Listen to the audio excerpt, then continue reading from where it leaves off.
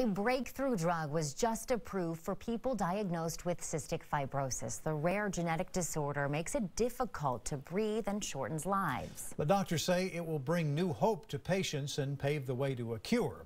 KXAN's Alex Capriello visited with one UT student who has already seen the drug's positive effects.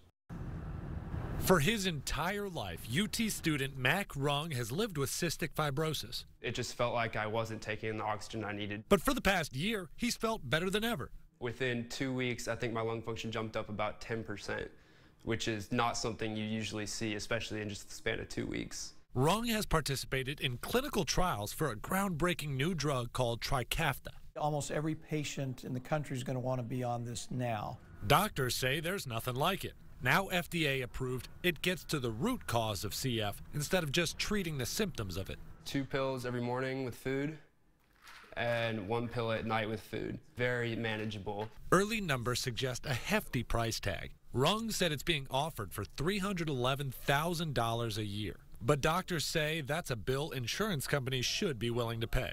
That these are not just new designer drugs, but they're really something that's really going to have a huge impact on patients' lives. Rung says the cost goes beyond feeling healthy.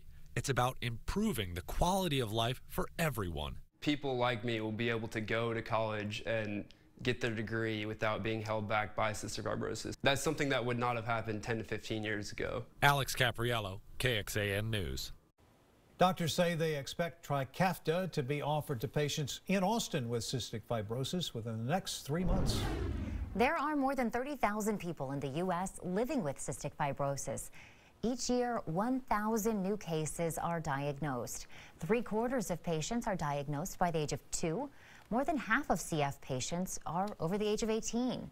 It's important to note that when the Cystic Fibrosis Foundation formed in 1955, there weren't treatments for CF.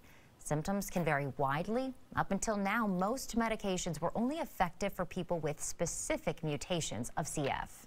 Because cystic fibrosis is a genetic disease, it's important to know your risks.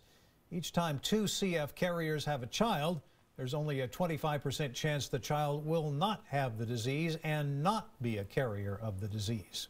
Pharmaceutical giant Biogen now says it will ask the government to approve its experimental Alzheimer's medication. Clinical studies were put on hold back in March, but Biogen says new trials, which included more patients, showed much better results. The company plans to make the filing early next year. Biogen says the medication would be the first therapy to reduce the clinical decline related to